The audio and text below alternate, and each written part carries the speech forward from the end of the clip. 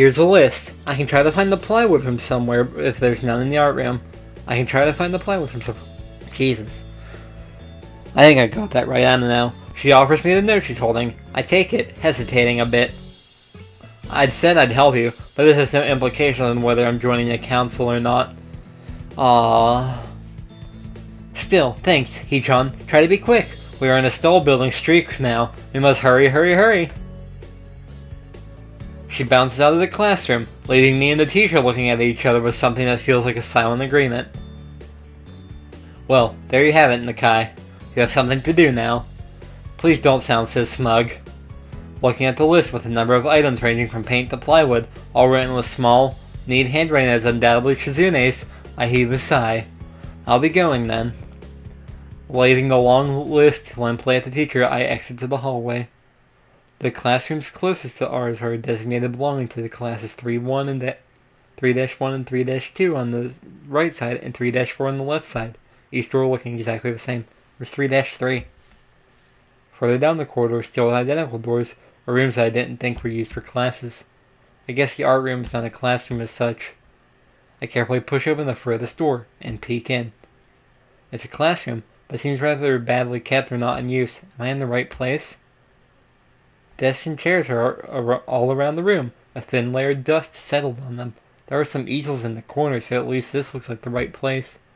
The room is flushed in sunlight from the big windows, shadows creeping all over the desks. Specks of dust are dancing in the stagnant air, making the beams of light almost visible. This kind of reminds me of my old art room, like we had the tables like that. Though without drawers under them, they were just the flat top tables like that. Jokingly, I call into the empty room. Anybody ho? Something catches my eye and I stop mid-sentence. Oh. Sitting on the desk is a short-haired girl, curiously wearing a boy's uniform, with a fork between her toes, a morsel of food stuck firmly on the end. So she doesn't have arms. Well, obviously. A private lunch and the song is parody. That'd be awkward to interrupt. This odd way of dining seems to be caused by her apparent lack of hands, but her presence here is what takes me aback even more. How did I miss her before if she's sitting in the corner very still, but I still somehow took her as a part of the furnishing or a statue at first glance. I'm not being too observant today, as a whole. The girl seems to be frozen in place, staring at me with her huge eyes like a rabbit in a headlight. She's staring at me, her mouth wide open, ready to accept the fork. I'm staring at her, my mouth wide open, suddenly remembering I didn't finish my sentence and trying to think if I should. This weird standby keeps us both stunned into silence, punctuated only by the wall clock ticking rhythmically. Hello. The girl stuffs a forkful in her mouth and is now staring at me expectantly while chewing. This is a bit awkward. Hello. I was told to pick up some supplies from here. For some festival stalls, I think. I didn't think there would be someone here. There isn't. That's why I came here too. She picks up another forkful. Doesn't that mean you're here, then? She raised her eyebrows as she suspected my observation was false. Why does she have a male uniform anyway? You were pretty observant. I guess it does. But who are you? The girl was oh, is it maybe because of the eating with her feet thing? Because you wouldn't want to have a skirt on and lifting your legs like that, I guess? I don't know. This girl is pretty straightforward, isn't she? I'm Nakai, Hassan Nakai. I just transferred in on Monday. I'm Rin. Tezuka Rin. Rin Tezuka. I won't shake hands with you, but at least we know who we are now. Yeah, I don't think you can shake hands with me. That's very nice. Her deadpan manner of talking makes it hard to determine whether she's joking about shaking hands or not. It kind of bothers me. Joking about these matters doesn't feel appropriate at all. While I'm trying to figure out what's appropriate and whether this girl is, she seems to have lost interest in me and is now gazing yearningly back at her food. Can I continue my lunch? If you don't mind me, I won't mind you. If you need to get your stuff, supplies are at the back. Go right ahead, but lunch? School's already over for the day. What word would you use then? There's no word for a meal you eat after lunch but before dinner, right? It bothers me very much too, but I don't really know what I should say. I don't think you're supposed to eat a meal between lunch and dinner to begin with. But I'm hungry now, my delicious box lunch would go to waste otherwise. I have curry. It's very delicious.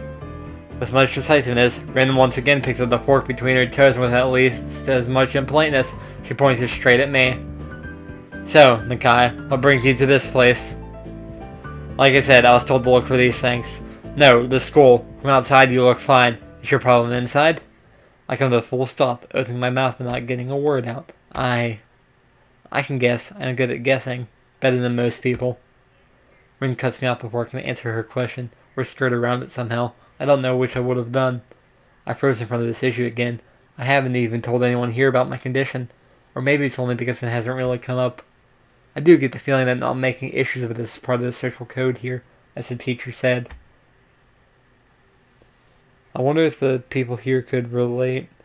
Probably not any better than any normal person could. I can't relate to Shizune's circumstances, or Lily's either. Naturally, while I go through this in my head, Rin keeps considering what my condition could be, with an overtly contemplative look on her face. Excuse me. She puts her fork between her lips and leans back, looking at the ceiling as if the answer was written. Sorry, excuse me again. Looking at the ceiling as if the answer was written up there. She puts her fork between her lips and leans back, looking at the ceiling as if the answer was written up there. A beam of light illuminates her face from the window side, creating a mask of dark shadow on the other side. I don't think it's anything in your head, and something in your guts would be boringly ordinary, like this lunch of mine, and less delicious. The problem must be in your pants. The wrong way. The messed up Sherlock Holmes kind of statement, the sheer lack of tact of his lure was catching me completely off guard. I think I might have reeled back, even physically, as Rin's eyes wide in revelation and astonishment. So I was right, there's something wrong with your tackle, isn't there? I don't think so. Still partially shocked, but recognizing the need to reply something, I spit out the first thing that I can think of. No, nothing like that. I have a heart problem. Arrhythmia. I think that was where it beats too fast, didn't it? I said it, more like blurted it out, but I said it. The girl in front of me pursed her lips together and glowers at me, looking very disappointed. I don't know how to pronounce that. One way to find out.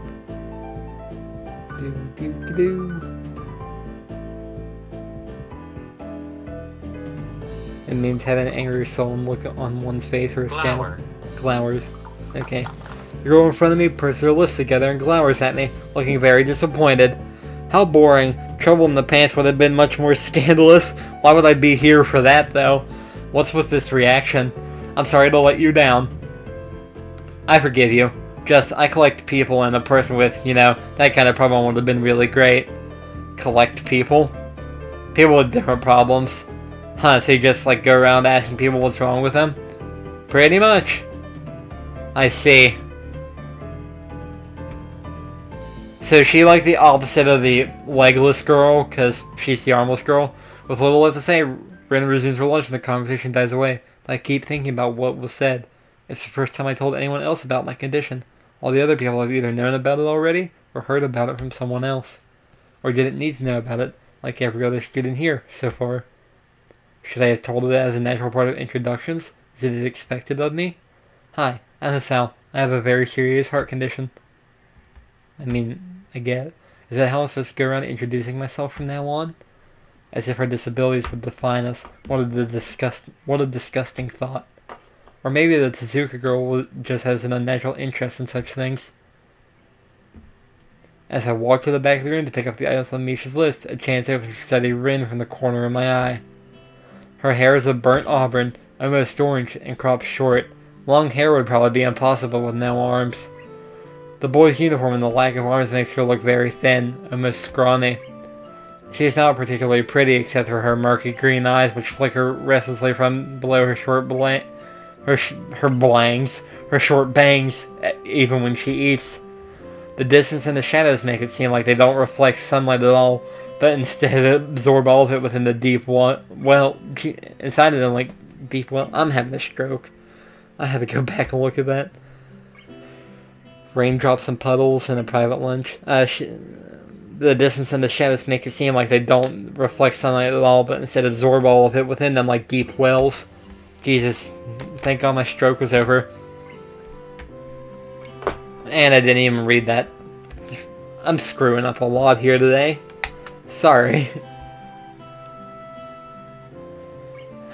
She moves her feet, and this is definitely as a normal person would use their arms. Okay. However, I can see how this sight could discomfort people, especially while eating. It makes me feel a bit uncomfortable, at least. I hesitate to think about the word unnatural, but it's too late now, isn't it? I keep searching the cabinets and shelves for Misha's things, but after enough time passes, the silence grows too uncomfortable, so I try to force some conversation out of this strange girl. So, do you always eat alone this late, or do you get the occasional visitor? I almost said Victor. Visitors. Maybe you were my first occasional visitor, but I don't always eat alone either. Sometimes I eat with a certain person on the roof. If she's not horsing around, is this a legless girl? Horsing? She likes to do sports. Yeah, that's probably her. Oh. What was her name? Amy? No, I can't remember already. And that's all I can think of to say. Both of us fall silently as Bryn forks the last bits of her meal to her mouth. I look down at my haul and double check it with Misha's list. It seems I have everything except plywood. So I think I have all the things now. That's very nice for you. Don't feel obliged to stay. I was about to take a nap anyway. You need to do whatever you're going to do with that stuff anyway, right? Or perhaps you like to watch girls sleeping? I'm not sure what to make of this, but Rin looks serious. Even if I did, I think I have to be going. I'll catch you around, Tezuka. You can call me Rin. Says Rin her first name. I feel that our relationship is at this point good enough to warrant this much. I was already trying to make my exit, but she draws me back in. Fine, then I'm Hisao. Then you are. Okay, so Hisao is his first name. Rin looks at me hard in the eyes, but that intimidating feeling you get when someone stares at you isn't there. It's like she's actually not looking at me at all. She blinks a couple of times, and I can't figure out why a pause like this just popped between us out of nowhere. See you later, Hisao. There was something like a tiny smile there in her face. Maybe. I quietly back out of the room. As I shut the door in front of my face, I whisper to myself, what an intriguing person. From inside, I hear a muffled, sing-song voice. I heard that. Oh, what did she hear? I jump at the sudden appearance of Misha, who I had not heard approaching despite the completely empty hallway. Somehow she had gotten the jumping distance of me without making a sound. Creepy. It briefly reminds me of Kenji's nutty theory about a global feminist conspiracy, but push that thought aside. Is this where the heart attack happens? Shizune, standing slightly behind Misha, looks aloof as she couldn't have heard the remark that drew Misha's attention, but Misha is visibly excited. No, wait, more importantly, who is in there? There's no club meetings today. She tries to curiously peek past me, even though the door prevents her from seeing anyway. What are you doing here? You took so long that we had to come check what's wrong. That's no good, Hee-chan. She wags her finger at me scoldingly. I found plywood, but everything else is still missing because you were tardy. Oh, sorry, I got the things here. We're just going to bring them. I think you were up to some mischief, Hee-chan. Who was in there with you, I wonder? Misha signs something quickly to Shizune, pointing at her own ear a couple of times. Shizune immediately pushes her way past me and opens the door into the classroom I just left. I can only imagine the shock she's experiencing.